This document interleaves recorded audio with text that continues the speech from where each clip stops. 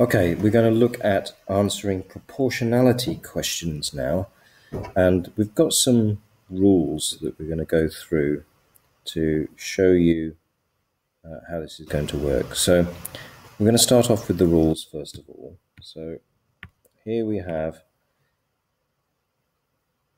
the sort of the zeroth rule, isn't it? The first thing you should look at is we're going to decide if it's direct or inverse proportion. Sometimes you might not see the word direct, in which case it's going to be direct.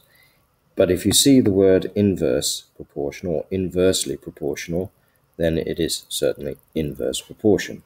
And if it is, we need to write an inverse proportionality statement. Now what we're going to do is we're going to use this example as we go through these steps to illustrate how these steps work. So let's read the question. It says, P is inversely proportional to M.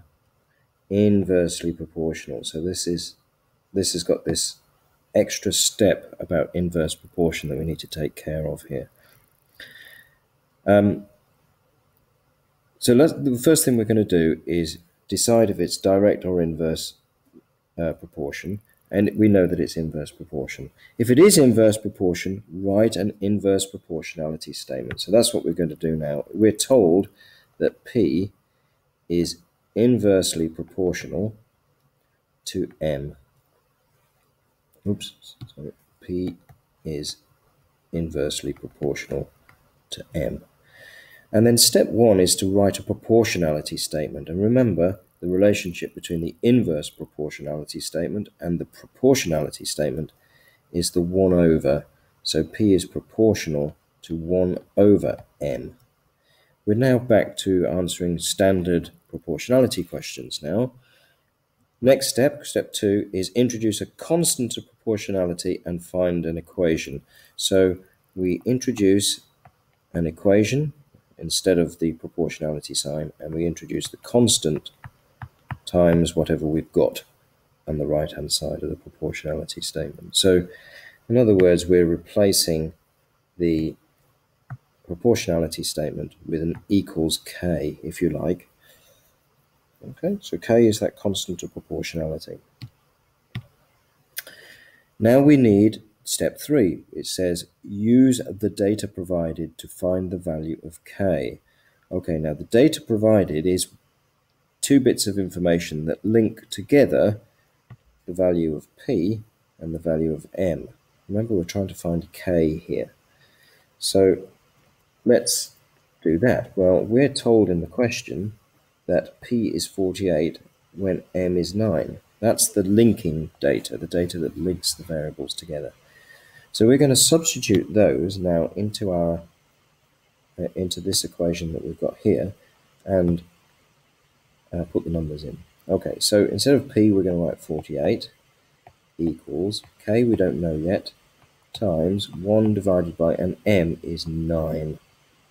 And now we're going to work out the value of k. So from this, we can multiply both sides by 9, because at the moment we're divided by 9 here.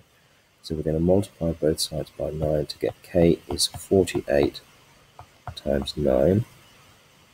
Okay, and if we do 48 times 9, 48 times 9, we get 432. Okay, so 432. So k is 432. Okay, so k equals 432. That's an important thing.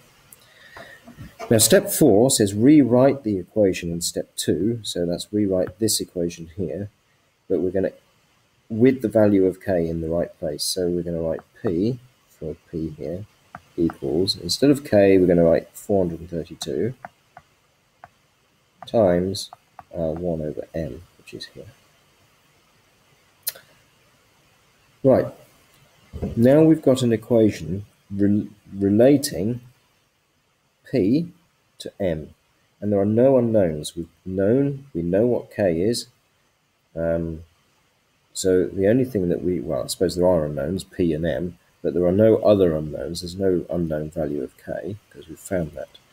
So question 5 now says answer other questions, basically. So there's going to be some other questions that ask us to use this equation that we've found in step 4 to get our marks in the question, or full marks in the question.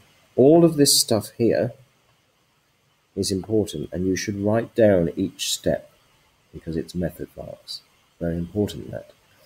Okay, so the question is asking us now, calculate the value of p when m is 12. So if we're trying to do that, we're trying to find the value of p when m is 12. So we're going to put p equals, whatever that is, that's what we're trying to find, 432 times 1 over 12. Okay, so we've just replaced our m here with 12.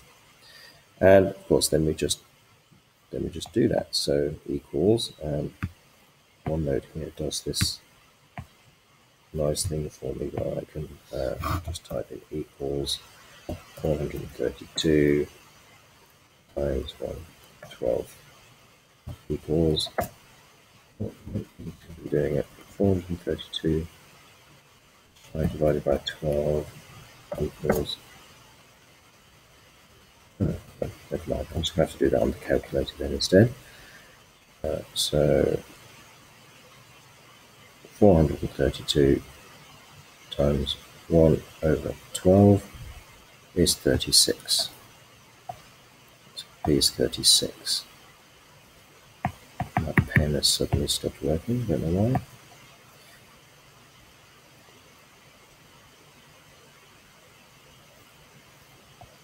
Anyway, the answer is 36 here.